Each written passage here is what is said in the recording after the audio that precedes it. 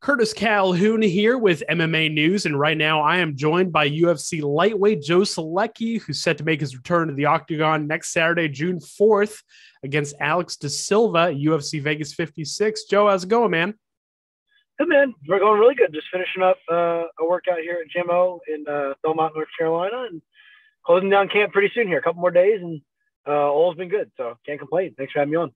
Absolutely. And first things first, kind of just talk about the energy in the gym ahead of this one, and just kind of how pumped are you to get back in the Octagon?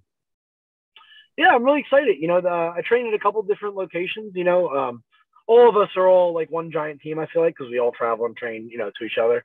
But, obviously our head coach, Jeff Jimmo at Gym O, that's where I'm at now training. And then the rest of the camp has actually been done at home at Salty Dog Jiu-Jitsu. I've traveled a lot in the past, to where I was like driving pretty long distances, like over an hour one way, 3 days a week, last camp, the camp before that.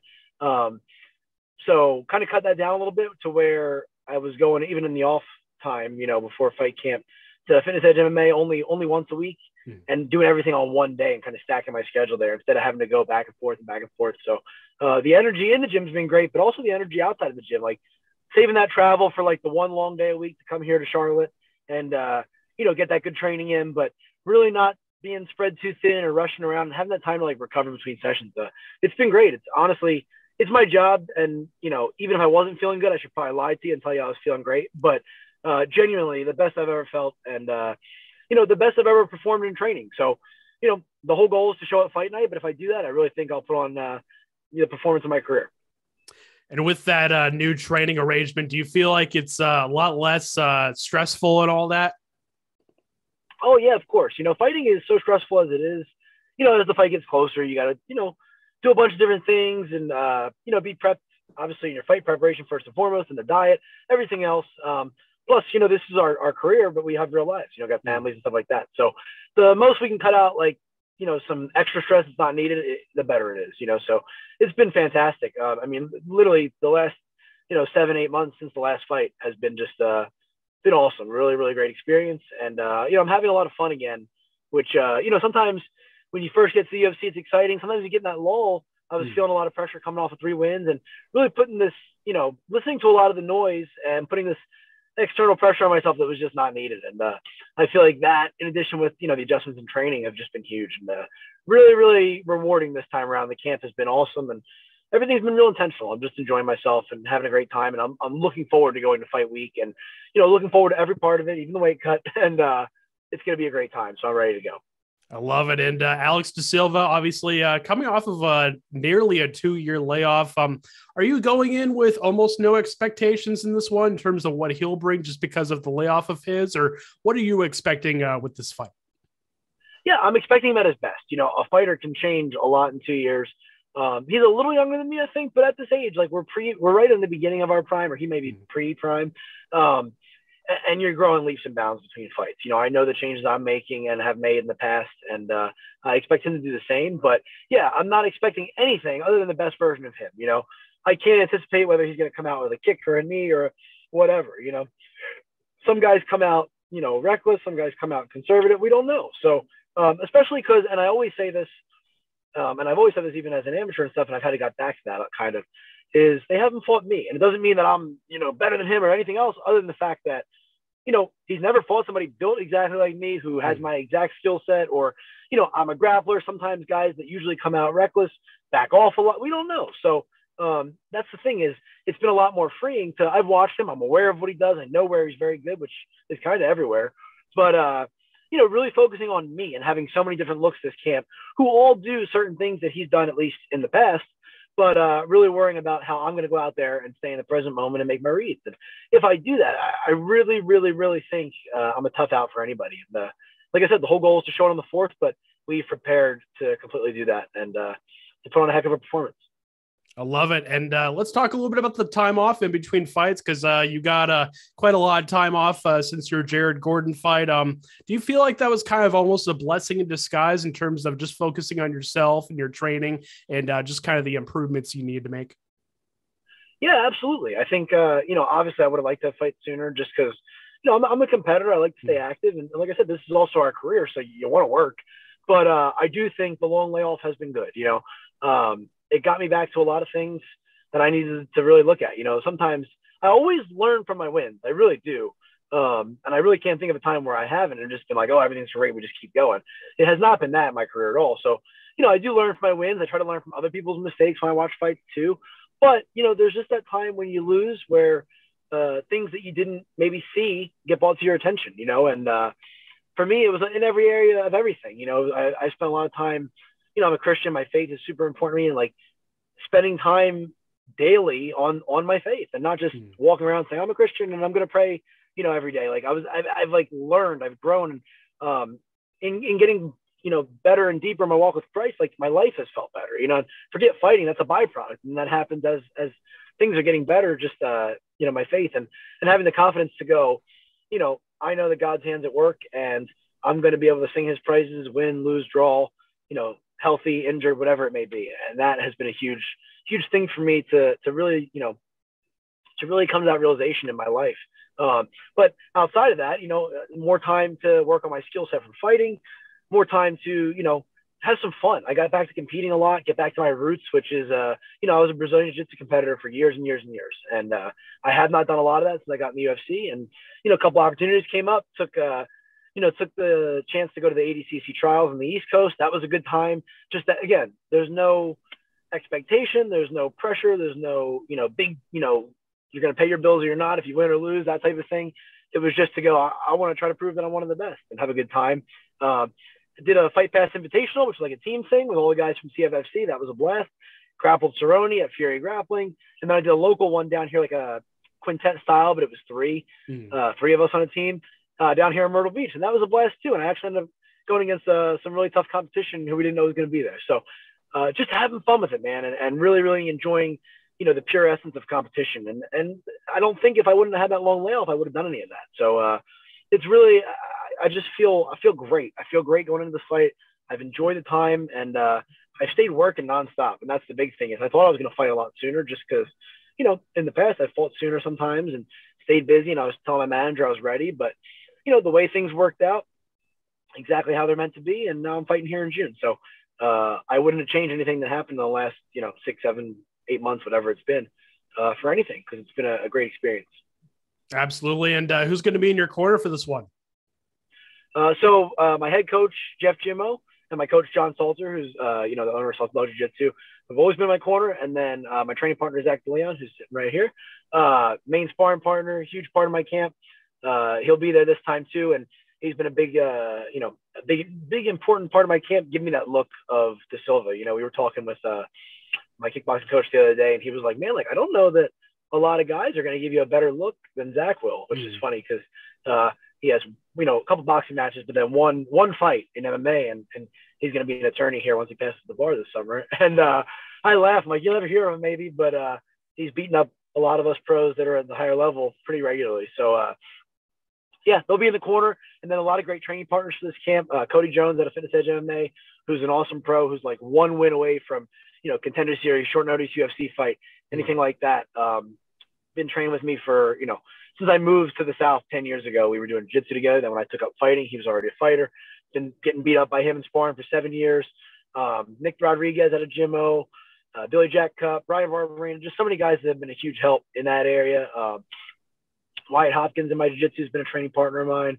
And everybody at Salt Dog and Jimmo and Fitness Edge. But those are the ones that have really, you know, close to my weight that have really, really been pushing me. And it's been great. I love it. And you kind of touched on it a little bit there, but you've gotten a lot of work in with Bellator middleweight, John Salter ahead of this one. Just kind of talk about how valuable it is for you to get that kind of look from a guy that has that experience and has been there and done that in the sport.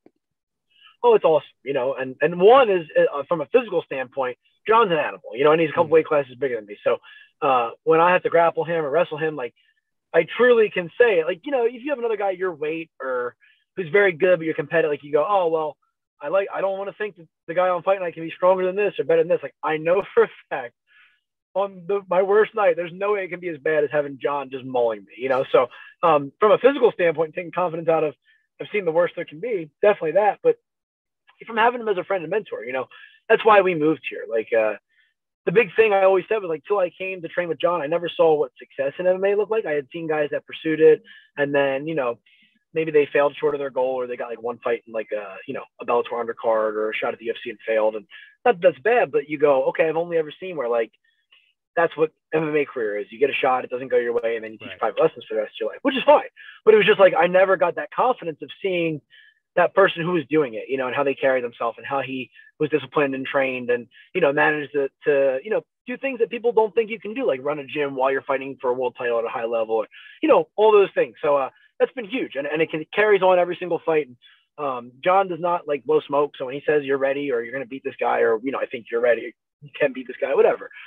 He means it. That's how all my coaches are. We've got a really good group of, honest coaches who don't want anything from me other than to help me. He's already got his own career, own gym, and everything else going, where it's like, he doesn't need to rely on me and throw me into a situation I'm not ready for, or try to make a quick buck off me or anything like that. He's never taken anything from me, which it just speaks to the caliber of person that he is, and friend and coach and teammate and, mentor. So huge influence in this camp, but also just my career in life. I gotcha. And a lot has been talked about lately around the sport about MMA judging and the topic of open scoring in MMA and whether or not it's good or bad. You hear opinions from both sides of the issue. What's kind of your stance in terms of MMA judging? What do you feel like, if any, changes need to be made to the scoring system, judging, and all that? Yeah, I don't know. I was watching something yesterday about this. Like, I really don't know where I stand, because it's like, it's going to change the dynamic of fights if you do open scoring, but it's not going to change the quality of judging. So yeah, you're down, but ultimately, if it's that close and you don't know, you're probably going to fight like you're losing anyway. That's how I would treat it. And, I think the better coaches and corners would also say, hey, we think you got it, but we don't know, so, but if you start displaying bad judging, all you're going to see is probably fighters unwind or get mad or lash out during a fight.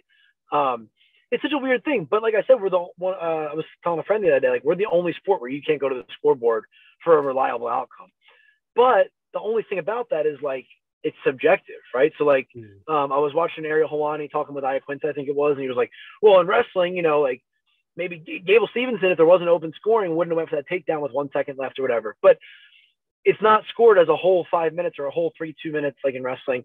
It's scored by each, like a takedown's 2 points and this and that. So unless we're going to reward, half points or points for punches landed or a knee's worth so much, or I don't know that open scoring even makes sense. I think it's just better judging. And I know that's a really loose term too, because then you go, what steps do you take? I mean, you have to have them have to get the certification, they got to train so many hours or watch so many fights. Or I don't know what the answer is, but yeah, there's definitely an issue, but I don't know that open scoring solves it. I don't know that it doesn't either, but I think more than anything, you're just going to get more crowd reactions that are going to be booing. Fighters are going to be pissed off mid-fight. But the other thing is the viewership. It's if a guy's down, 4 rounds to 0, they may not watch the 5th round. Oh, it's a blowout. He has no chance to win it. Or a lot of guys cut big promos after they announce the winner. Well, if I already know who won, because before the commercial break, we already know it's 50-45, I'll turn the TV off, and then you don't get that, Michael Chandler cutting the promo from McGregor or whatever that they get so excited about, I would watch because I like the sport, but, your more casual fans might be like, all right, it's over, we'll turn it off. So I definitely see the downside to that. That big moment of going, take a big deep breath, waiting for the winner is a big part of the sport that kind of adds to the dramatic draw of it. So I really don't have a good answer, but I see both sides, and ultimately, I think we need more qualified judges, not a guy that's sitting there that, doesn't look like he can run a mile or throw a couple punches. You don't know what the fighter's trying to do, or, how things should be. You don't know the dynamic of what's going on in the cage. The refs are pretty trained and they know what we're trying to do. So I think the judges should be the same. I gotcha. And last question for me, what can fans expect from you at UFC Vegas 56? Yeah, I think the best version of me that I've ever been. I know that. You can definitely expect that. My job's to show it. This fight game's crazy, and, I can slip in a banana peel on the way out there and blow my knee out and be crawling after him. But point being, I know that you can know for a fact that me stepping in there on June 4th is better than me on October 2nd of last year. So, yeah, just a hard-fought performance. God willing, we come out and we put on a great show and, get my hand raised at the end and go home with my family. That's the whole goal every single time. And I put in all the work to do so. So that's what can be expected. I love it. And before we go, I'll give you the floor to shout out any sponsors you have, shout out your team, all that good stuff. I'll give you the final word. Yeah, I appreciate it, man.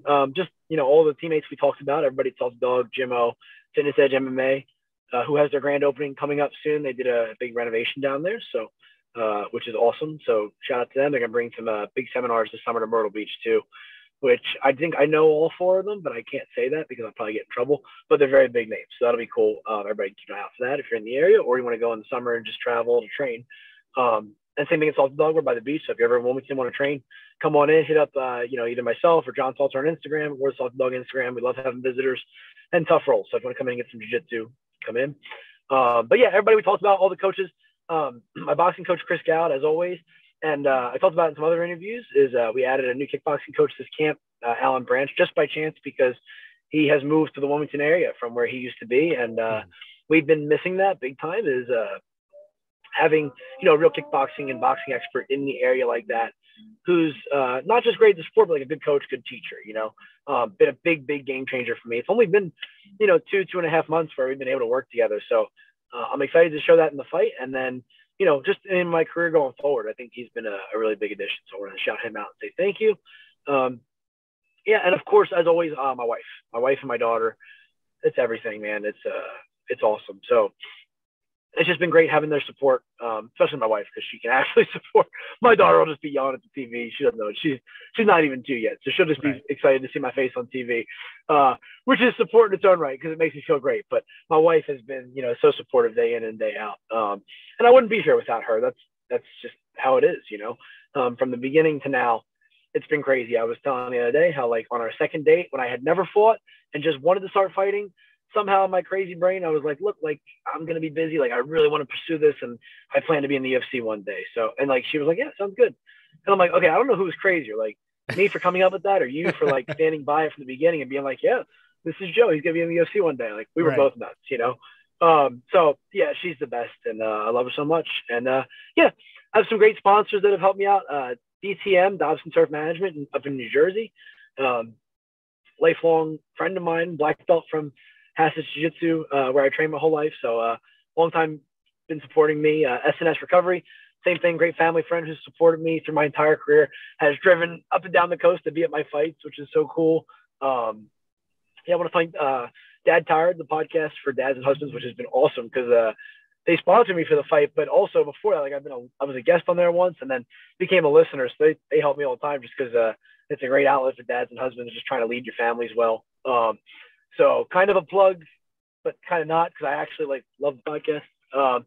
Yeah, so just want to thank them. Devil's Dowry out of Wilmington has awesome barbecue sauces that I actually went through a whole bottle of in like a week and a half. So I had to ask for more to bring to Vegas because my diet has gotten bland. So I want to shout them out too.